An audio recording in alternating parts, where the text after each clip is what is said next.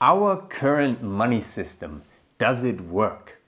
Welcome to another episode of Understanding the Potential of Bitcoin, according to Dr. Saifedean Ammous, and we're looking at this book, The Bitcoin Standard, the Decentralized Alternative to Central Banking. My name is Nikolai, and I'm basically trying to recapture the ideas and concepts of this book because I think they are very helpful to understand why Bitcoin could actually become something very, very huge and very influential on society in general. We have basically looked at history retold through the lens of money in the last part, and this time we want to talk about the current state of affairs. So this is basically government money we're dealing with right now.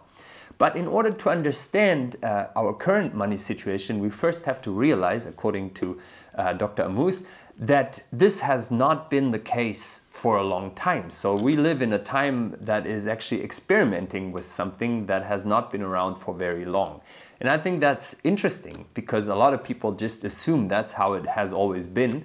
And we will find out in this part that a lot of things that we experience today are totally new and they are not necessary. So what is meant by government money? Well, government money basically is fiat money, which means it is a form of money that is decreed. There is an order to it. So it's not freely chosen by market participants, but it is a decree, fiat from the Latin word. And there is a big difference between government money being redeemable in gold, which means you basically have a paper receipt that government or bank hand out, but you know you can always trade that receipt, that paper receipt, for a real piece of gold, which is a good that you know holds its value very well. Or the difference would then be a government money which is not redeemable in gold. Is basically just a piece of paper, but you cannot go to your bank or wherever and say, hey, for this piece of paper, I want that amount of gold. I want to redeem it into something else. And that's what we're talking about, a government money that is not redeemable in gold. First of all, Dr. Ammous looks at part of the history, how this came about, and it's interesting that there was actually government money produced in the Song dynasty in the 10th century in China. It was called the Qiaozi, I don't know how to pronounce it, but it didn't work out really well. And then there was one other try where they did it, that it was not redeemable into gold. And of course, it always leads to inflation because basically we have the same situation as we had, I don't know which part it is, but you have to look back, talking about the glass bead situation in Western Africa. Of course, if you have the possibility to increase the production, if people want more of it, you will do it because it's just very, very profitable. And so you are basically back to a primitive form of money when you just have paper receipts because you can always just produce more paper. And this is kind of the history that you easily lose the salability if the thing gets overproduced, and that means the destruction of purchasing power, and that means the destruction of wealth. And we have seen that a lot of times in the last couple of decades, and that is what he is discussing in this chapter 4 of his book. So he starts again with World War I, and I find it interesting. We have looked in the last part at history like on a broad stroke until World War I, and something changed in World War I. It's interesting how he sees the whole situation with World War I because he says, well, it was basically planned as just a quick affair. Some people in Britain said it was supposed to be an August bank holiday, so you would just do it in a month, the whole war. But something interesting and very, very powerful change during that era, and that was that the governments had the possibility for the first time, because they were not they were in charge of the banks, the central banks, and handing out paper receipts for the gold they still had at the time. They first had the possibility to increase those paper receipts more than they had backed by gold. So they could actually inflate their currency. And of course, that would mean that their purchasing power is not limited to the amount of gold they have, but it's actually limited to the wealth of their whole country, of all the people in the country. Because they can now inflate, and as long as people trade these goods for that money, and that money of course loses value slowly, they can use that wealth that people have generated for their purposes. And that meant in World War I they could buy a lot of bombs and tanks and whatever. So the war got huge. It got bigger and bigger and bigger because people could buy, governments could buy things that they were not able to beforehand. They could issue more paper currency, and that was just way too tempting. And it was, of course, better than taxing, because if you would tax people and say, hey guys, we need more money, can you please help us out here? Then people would say, well, we don't want to give you that money because we don't think the war is logical, or we don't want to give you that money for that. And they would revolt, and they would vote other politicians, or kill the king. But if you do it through inflation, people don't really realize it. And of course, you don't tell people. They just realize it slowly because the money they use loses its purchasing power. But in the meantime, the government was able to buy more and more stuff for the war. And so within a few weeks, basically all big players in World War I gave up on their gold convertibility. So they suspended the gold convertibility of their currency, and they could just go like crazy. Their efforts were no longer limited to the money in treasuries, but to the wealth of the whole population. So that led to a war that lasted a lot longer than anyone expected. And the interesting thing is, if you look back at it, the results of that war weren't that huge. A lot of people don't understand why they fought for so long. There were not big geopolitical changes, geographic changes. Basically, a lot of monarchies were ended and republican regimes were installed. But I think that is an interesting take by Dr. Ammous, that he says, well, the main difference between World War I and all the other wars before were not geopolitical, were not strategic, but the main difference was monetary. I have never thought of that before. I don't know what you think, but to think about World War I and its incredible destructive power, and why it took so long to realize, well, it has a lot to do with the change of monetary politics and the ability for governments to spend so much more. So after 4 years of the war, we had the defeat of Germany and the Austro-Hungarian Empire in 1917, 1918, and the value of the currency in Germany had dropped in only 4 years 50%. So you lost 50% of your wealth in 4 years through this war. Everything you saved up until then in that currency, in those paper receipts that you thought, well, they're backed by gold, so it's all good, and gold has shown its value for thousands of years, all of a sudden you sit there after the war, everything destroyed anyways, but you lost 50% of your savings. And not because you messed it up, but because your government inflated your currency. So what should they do? That was a big question of the government. Should they admit that? Should they tell the people, well, yeah, we messed up? That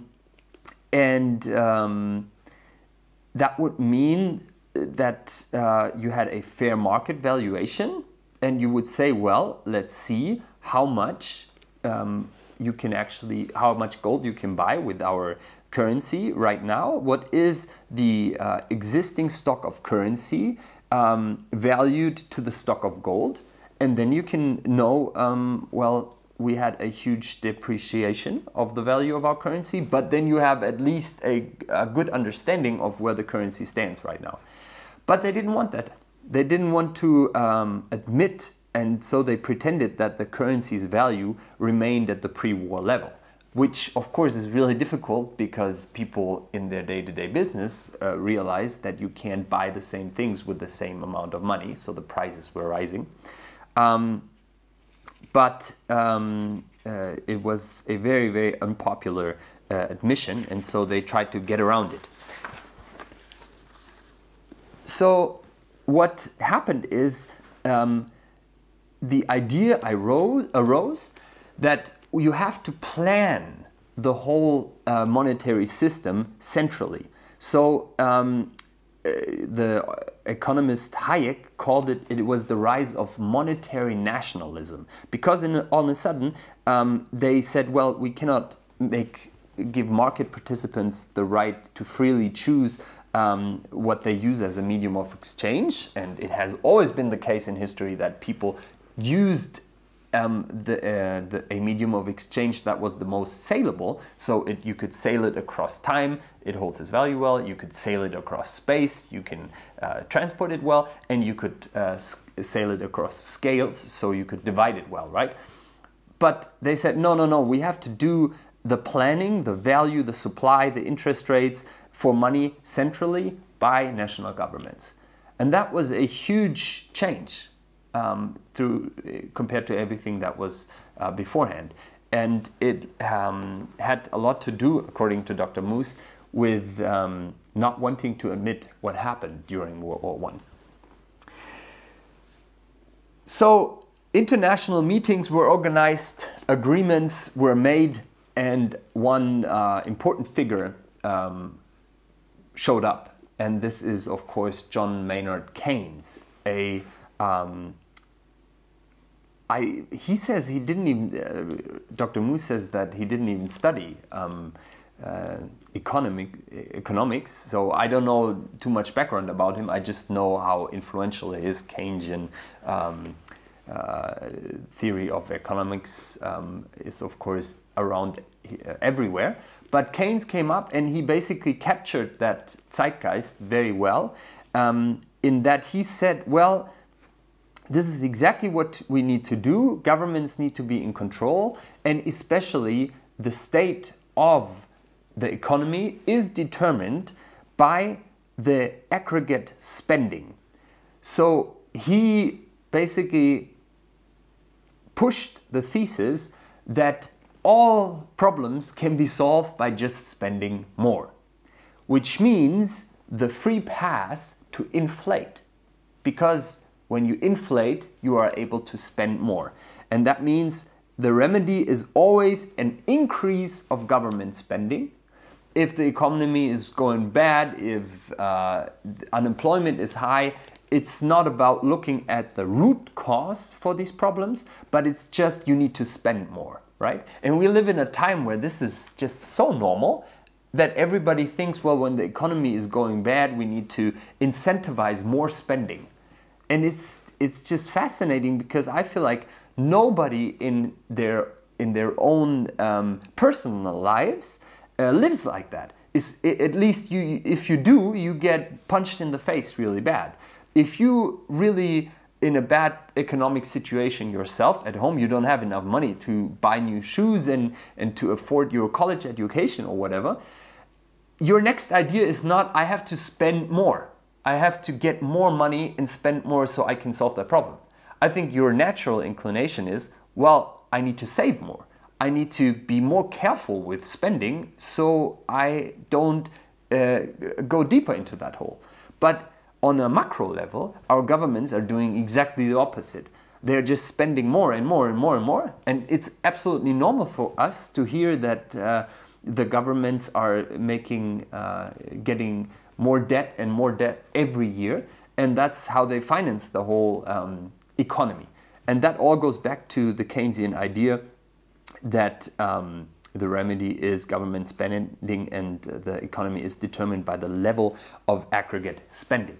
And that means, of course, that saving reduces spending, and therefore it's bad. which, I don't know, on a micro level, individual level, I think it's very counterintuitive and illogical, but on a macro level, it's the best answer any government could hope for. This led to also an interesting observation by Keynes himself when he translated his book in 1937 into German, and that was the height of the Nazi era in Germany. He said something really interesting about this idea that he had, and which is so popular today. And he said, the theory of aggregate production, which is the point of the following book, nevertheless can be much easier adapted to the conditions of a totalitarian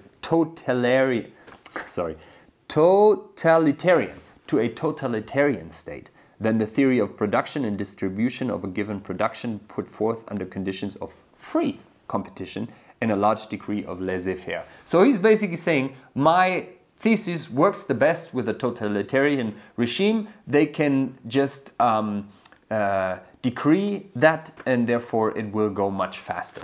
And that's actually exactly what happened.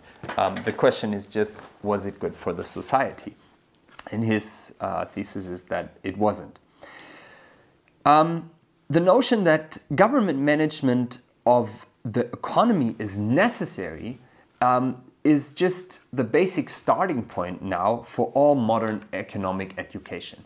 This is something that is very, very unquestioned, that we need government management of economy, we need central planning, and I just always want to think about stuff in a new way, and I find it a fascinating thought to think about, that this is absolutely new idea related to medium of exchanges, use of money, trade, that we have a central planning doing that, and the track record is not that great for that. So what happened after World War II then basically is a very important meeting of the victors and their allies, so the United States, and they met in Bretton Woods. Bretton Woods is a technical term for a big change because they decided some very, very important things on the economy. They met in New Hampshire in the United States, and of course for Britain, John Maynard Keynes was the main guy who did that deal. And they basically introduced a new global trading system. They thought, well, how can we plan this all? And they came up with the idea that the USA, the United States of America, is the center of global monetary, is the global monetary center. And that means the dollar should be used everywhere as the global reserve currency by other central banks. So they should not use gold anymore. They should not be on gold and handing out paper receipts and checks because they are redeemable in gold, but they should hold dollars. So that means that every currency should be convertible to dollars at a fixed exchange rate. Fixed, you can already guess that that's almost not possible, but we'll see that in a second. And the idea was that the security for all the other countries, because they would give up their gold, give it to the central bank of the United States, that the dollar was convertible to gold at a fixed rate.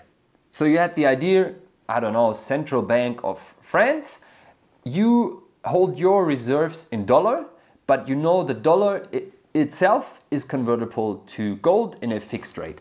And so what happened was a process that countries were selling their gold, and the fixed rate that you could get for gold was per 1 ounce, $35. So that was how much the dollar was worth, because you would measure the worth against gold, and so for 1 ounce of gold you would get $35. Of course, in practice, that didn't work out. There were not fixed exchange rates, and so they realized quickly that they needed something to organize that, and they established the International Monetary Fund, the IMF. And the IMF basically wanted a global coordination between central banks. So they should care for stability, that we have a fixed rate of exchange between different currencies and so on. But of course, the fluctuation of national currencies related to the value of dollars was a big factor, and that always caused a problematic dynamic that we still have to deal with today a lot of times, that when a currency devalues, then the whole dynamic gets increased, that it gets devalued more and more and more, it depreciates more, and you have to do something against it. Basically, you don't have a constant measuring rod against which all economic activity can be measured, because now you have the dollar, but it wasn't stable anymore. The US Federal Reserve was the world's central bank, and something interesting happened by doing that. Of course, the United States and its allies won World War II, but they were put in a very, very special position. Think about it. They had, as the only country in the world, the right and the ability to just print more money, and everybody used their currency as their reserves. So they were able not just to spend the worth of the wealth of their population, but basically of the whole world, because they could inflate it to that degree. What he means by that is, if you look at it today, how much can you get for 1 ounce of gold? Back then it was $35. Today it's about $1,200. You have to pay $1,200 for 1 ounce of gold. That tells you that the dollar depreciated incredibly since then. And that means, why did the dollar depreciate? Well, because there is more supply of it. They increased the supply. They got to printed more money and more money and more money. And of course, it's so tempting to do it. But that was a very, very special position for the United States of America. And he says, well, they were able to buy a lot of free lunches. And of course, ignore the law of economics. Now, they still had one problem though. And up until 1968, there was a revaluation of the dollar against gold, and you could see that the diminishing purchasing power of the dollar became clear, and of course that affected all the other central banks, and therefore all the national banks, and therefore all people around the world, because you could buy less, and so all your savings were not worth that much, you wouldn't save as much, blah blah blah. So the problem is, it became apparent, and up until that point they couldn't inflate it to the nth degree, because, as you remember, one rule in Bretton Woods was that the dollar had to be convertible to gold. You always needed to be able to convert the dollar back, to redeem your dollar for gold. And so what they said is, after looking at the situation in 1968, a lot of countries realized, no, this doesn't work, we want our gold back. And so, for example, Charles de Gaulle, the president of France, back then, he sent a military carrier to the United States to get like tons of gold back, because they realized that this doesn't work. And then Germany started and said, we want to repatriate our gold. And basically that was the point where the United States says, enough. And then Richard Nixon in 1971, you have to remember that date, 1971, he made a huge decision. He basically said, this is the end of dollar convertibility to gold. From now on, the dollar is not convertible to gold anymore. So now you basically have nothing as a backup. You just have the goodwill of governments and saying, well, we abstain from printing too much money because we know that wouldn't work out and you wouldn't trust us. But there's always national emergencies, there's always economic recessions or whatever. So there's always reasons why, yes, we have to give out more bonds, therefore we get more money, we can print more money, and that's exactly what happened. It basically freed them from all constraints, and there was immediately, in the years after 1971, a large drop of purchasing power of the dollar. And all prices rose across the board. It's so interesting because when you grow up in a time like in my generation, it's just normal that you think, well, prices just rise. That's how it is. Inflation, of course, when 20 years ago everything was a lot cheaper, now it's more expensive. You don't think about that this has a source. Like, how does this all work? Well, somebody somewhere has printed more money. And therefore, there is more supply out there, and therefore the one little piece that you have of that supply is worth less. And then the question is, well, do you actually want that? Do you want someone to print more money when they want to? And what does that mean for your production of wealth? How can you make sure that the effort you put into things actually gets stored and doesn't lose its value just because somebody else decides to print more money? So this is what happened, and now, of course, after leaving the gold convertibility, you now had the utilization of more than one medium of exchange. Now you had national currencies everywhere that had a different value compared to each other, and that, of course, led to the rise of the global foreign exchange market. Yeah? You have to think about it.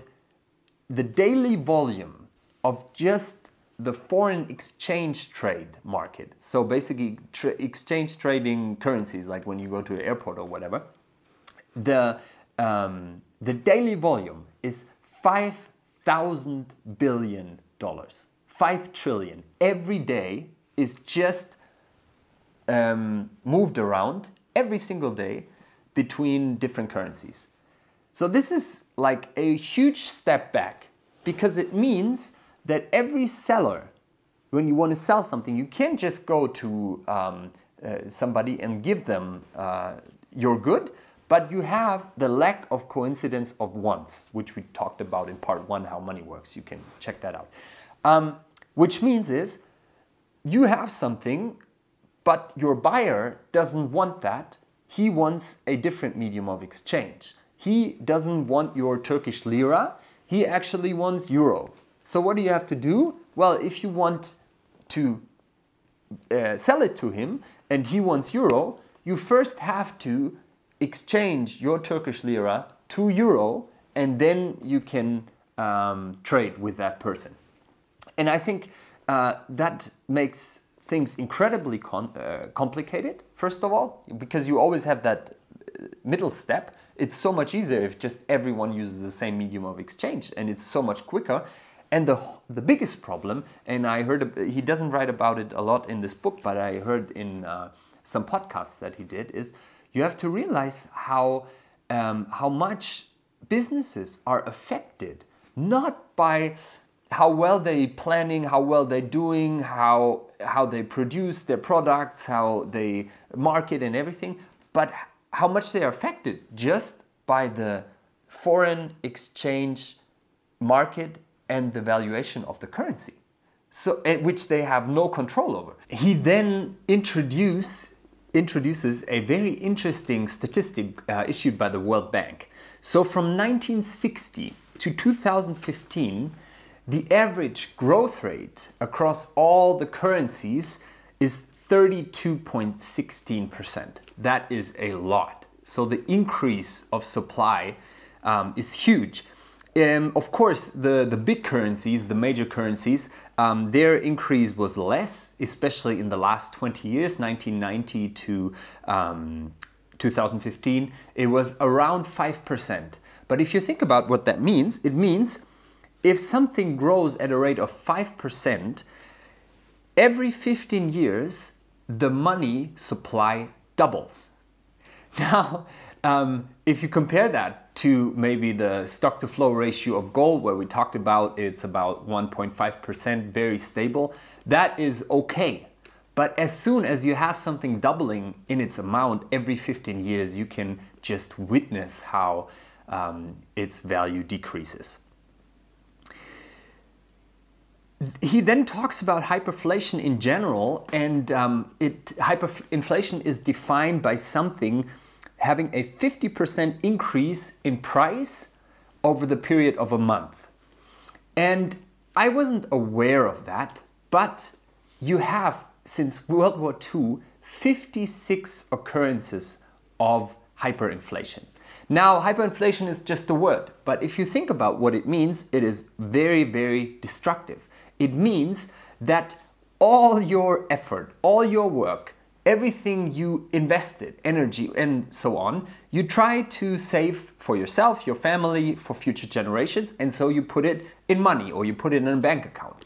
But then there comes something like hyperinflation, and what happens is you witness the destruction and the disappearance of all your savings in the front of your eyes within a couple of weeks. That is what inflation, hyperinflation actually is. You just watch how everything gets destroyed that you worked for hours and hours and months and years.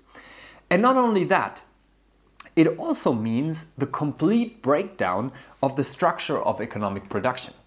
Think about it that way. If you have a hyperinflation, everything just breaks down, like in Venezuela right now. Yeah, you can watch it. You see the images of the supermarkets and everything is empty. Why is that? Well, because if you have a collapse of money, it is impossible to trade. It is impossible to pay people because you define a wage, but a week later the currency is worth half as much, so you need to increase the wage, but you didn't make that much money. So what happens is more and more goods go out of service. It gets more and more basic. You get back to a very barbaric level in the end. All luxury goods go first, and then all of these other extra things that you took for granted for a long time, they just disappear. So the whole economy collapses and there's no incentive to produce anymore, and all of a sudden you witness that you had a lot of good things beforehand that you weren't aware of, that only worked because you had a stable, hard medium of exchange, you had a store of value, you had a unit of account that people could work with. And when that disappears through hyperinflation, it is very, very bad.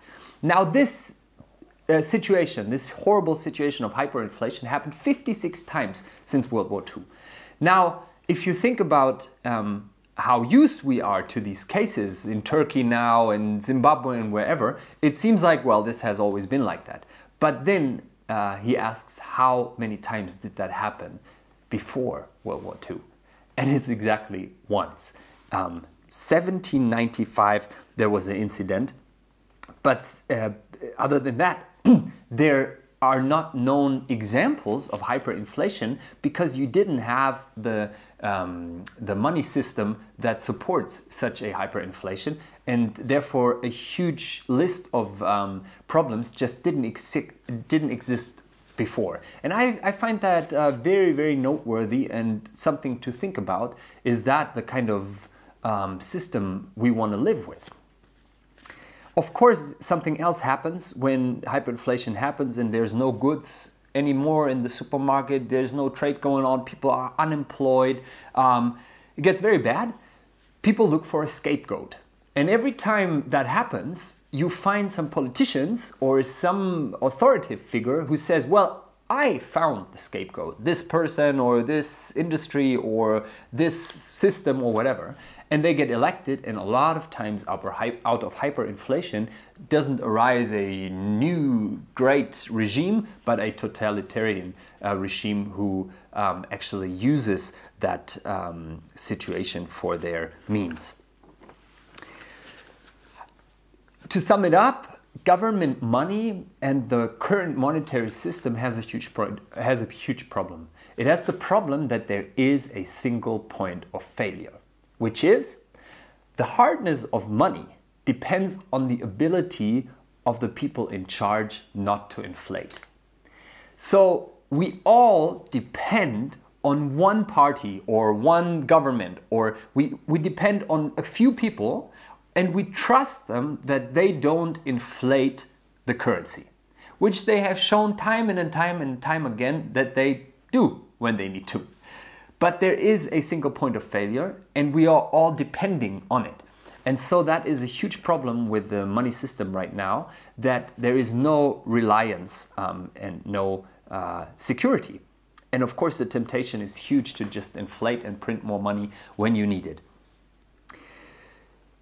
On this aspect, he starts on a side note talking about Bitcoin, and we will get to that in a second. But another huge point of the problem is that, of course, the winners are not only the people in charge, the government, because they can just pretty much do whatever they want because they can finance all of their activities. They don't need to get very, very unpopular tax rises, which is very hard to push through. They can just inflate the money, so slowly the value decreases. Of course, that's good for them, but also everyone gets favored who is close to the government, rich, or just has good access to government credit. Why? Well, he explains that, of course, in inflation, the point is this: the person who spends the money first has the best opportunity, and then the person who spends the money after the first person, the value decreases, the value decreases, the value decreases. So the last person who gets the money has a lot less purchasing power with the same amount of money. So the ones who are easy, the ones who spend it first, have a great deal, and those are usually ones who get the government credits. They are the ones who get the money first. The worst off are the ones with fixed incomes or minimal wages, so a lot of poor people. They get the money last, and then the money is less valuable. It is interesting not only to see what happens when somebody has the possibility to produce more of a store of value. It's also interesting to see what happens if that ability gets taken away. And by accident, that happened a couple times. For example, in 2003, when the United States were in war in Iraq, they destroyed the central bank of Iraq. And overnight, the Iraqi dinar rose in value immediately. Why? Well, because people realized the Iraqi central bank can't just produce more Iraqi dinar, and therefore the supply is scarce, and therefore it's more valuable. That's how value is working. But it also shows, because it didn't rise beforehand, that people knew, well, they can always print more. Same happened with the Somali shilling. The last question is, why then, with all these disadvantages and all of these problems, why do we still have government money? Why do we have paper receipts not backed by anything but just hoping it'll all work out? And he lists a few reasons. Well, number one is our taxes have to be paid in our national currency. So, of course, even if I want to use a different currency, in the end I need to have enough euro to pay my taxes. Number two, the banks open accounts in the national currency, and they only transact money in the national currency. Of course, you can already see a little bit about Bitcoin again. If you can transact and open accounts in a different currency that holds its value better, is a more saleable good, well, that has a lot of advantages. But right now, nationally, the banks can only open accounts in their currency, in the national currency. And then number three, of course, are legal tender laws, that it's just oftentimes illegal to use a different form of currency. And what happens, he lists an example how that affected people when government can just decree certain decisions about money. In 2016, so not long ago, in India, the government just suspended the legal tender status of 500 and 1,000 rupee notes. So they overnight just said, well, those are not value, they cannot be used anymore. So everybody who had 500 and 1,000 rupee notes just lost all the value they had. And that is because somebody else could decide that by legal tender law. Now, this points to the problem that you have a monetary good that is depending on a third party. It's not between seller and buyer, and you have a medium of exchange, so you don't have the problem of lack of coincidence of wants, but you actually can just trade with the person because you have agreed upon a certain medium of exchange. Now you have a third party, the government, who can just step in and destroy that whole process if they want to, either by taking away the value or by making certain laws. And so Dr. Ammous says there has actually now been, for the first time, another criterion added to the salability of a good. So since a long time we had the salability across scales, across time, and across space. And now he says we also have the salability of money according to the will of holders. So the question is now also, is it possible to sell this good according to my will? Or do I have to take into account the will of third parties, banks, governments? And of course, a medium of exchange that I can exchange freely according to my will is more saleable and therefore more valuable than a medium of exchange that is not able to do that. And here he talks about Bitcoin again, that this is a huge part of Bitcoin, that there is no third party involved. And people will, that's his thesis, eventually choose the medium of exchange that is the most saleable. And the most saleable is connected to not being restrained by third party decisions. That is only one aspect of Bitcoin, but here you can also see how it comes into play. All right, this was a little longer, but I find it very interesting because this is our present day, and so many of the things he talks about I wasn't aware of because I thought it's just normal, that's just how it is. But that's what education does. You start seeing things in a new way and you get new thoughts. I hope you enjoyed this episode.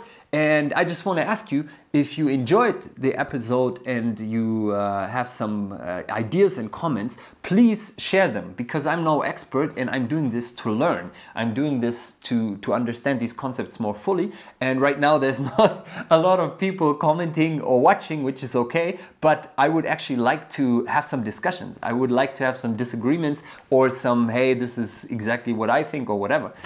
So please share the video if you think it's helpful, and let's get some discussions going. Already looking forward to the next part. Have a good day. Bye.